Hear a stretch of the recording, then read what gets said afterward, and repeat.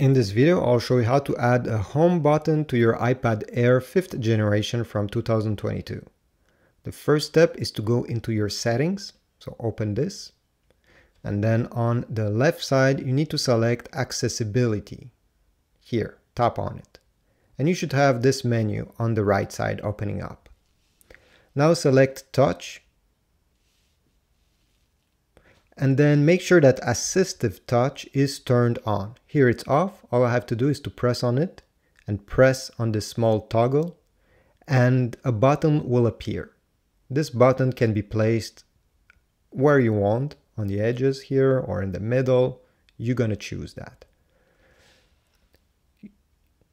In this menu, you'll have to go down and here you can customize this button. If you want this to take you home every time you press it, under single tap here, you're going to press, and in this menu, you're going to select home.